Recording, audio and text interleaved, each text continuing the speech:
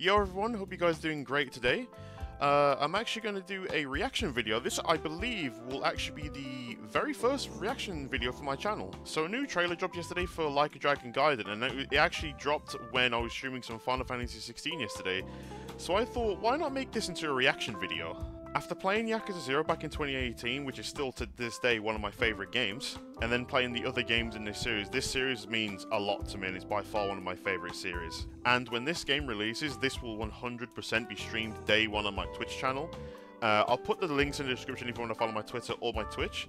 And you know what, without further ado, let's get into this video. Okay, let's see what's in store for our boy. Let's see.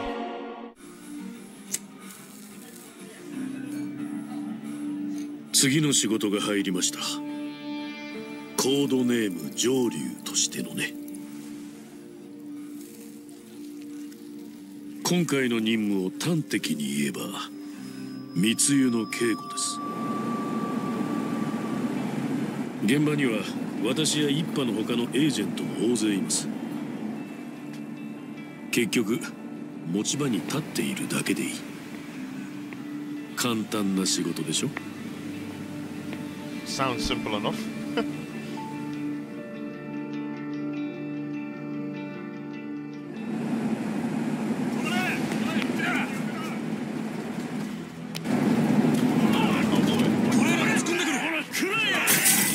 Holy cow.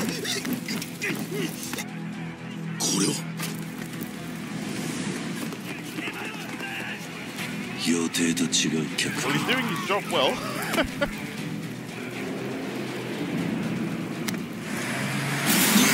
Oh, いい加減にしろ。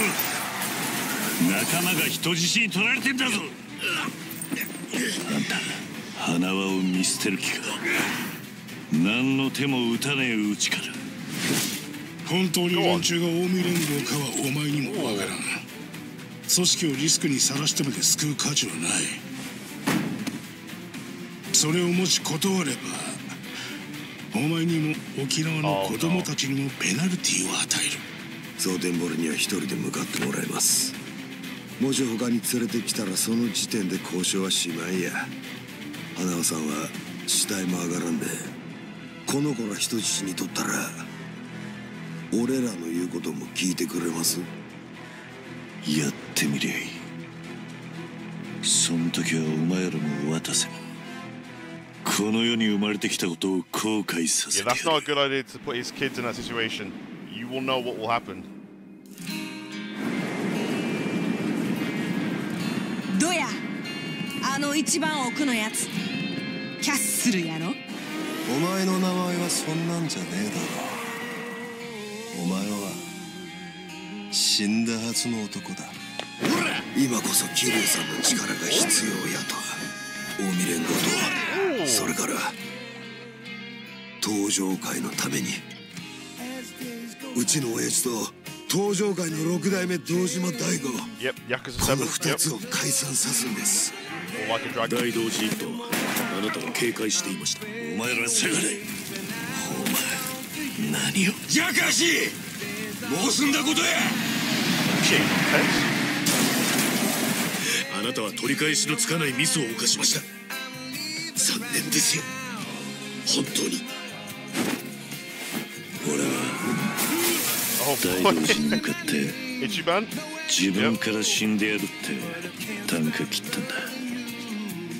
もう自分の過去も人生も名前すら捨てている。だが俺の道を邪魔するってんなら力ずくで押し通らせる。 Let's go. All the boys.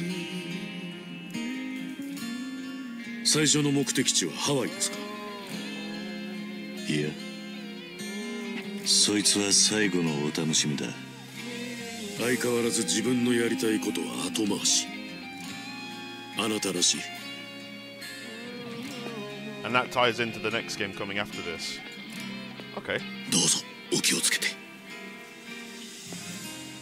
上流。 Oh man, I can't wait for this to be released.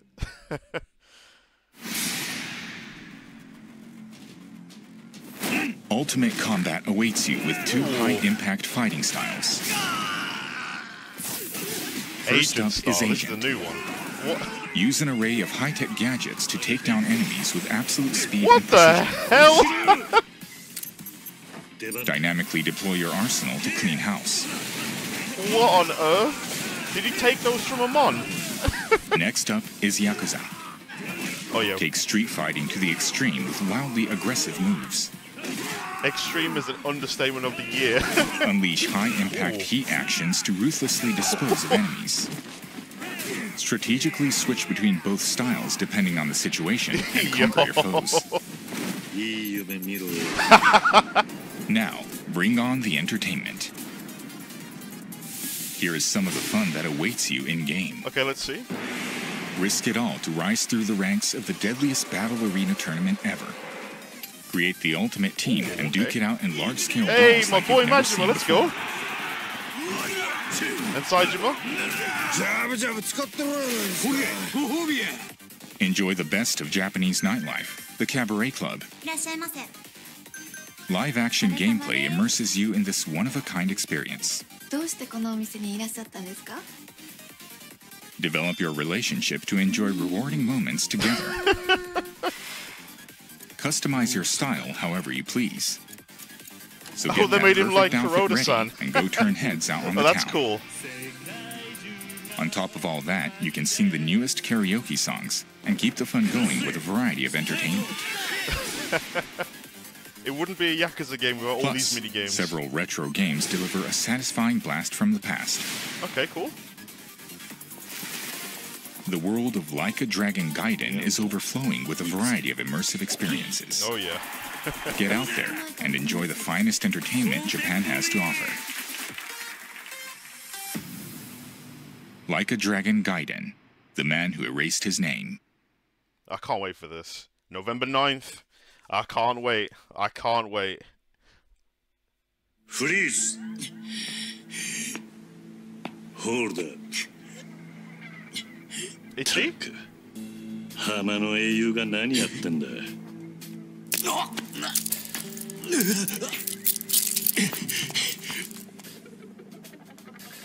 久しぶりだな、春日。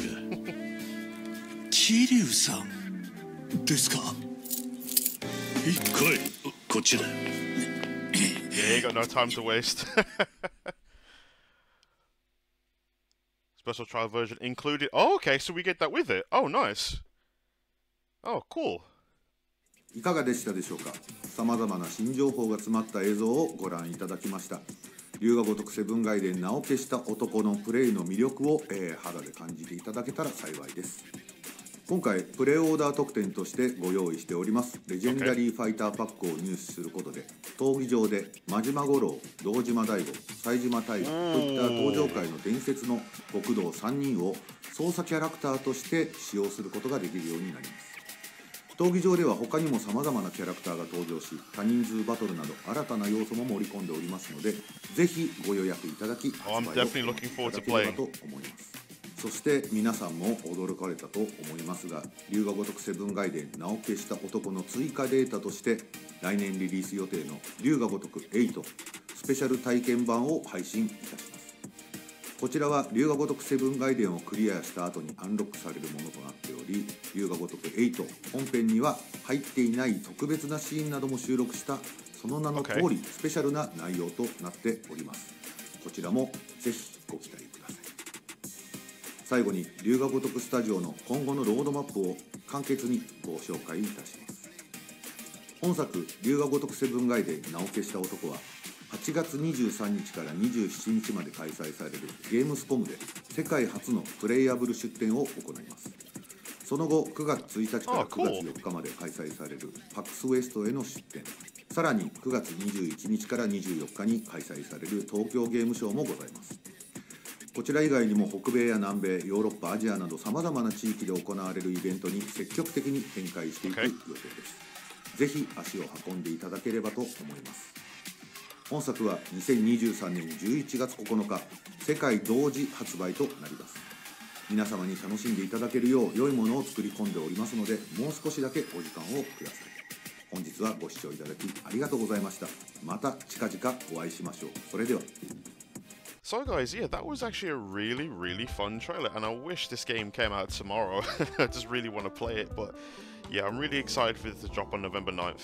One of the things that I'm also really excited about with this game is seeing the events after Yakuza 6 from Kiryu's perspective, and then seeing how he tied into the events of Like a Dragon, as well as the next game after this, Like a Dragon Infinite Wealth.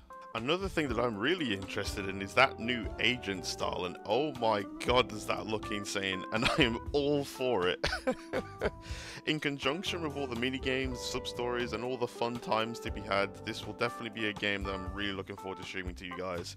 With that being said, I'm going to end the video here. Thank you guys so much for tuning into this. I hope you enjoyed this reaction, and I'll catch you guys in the next video.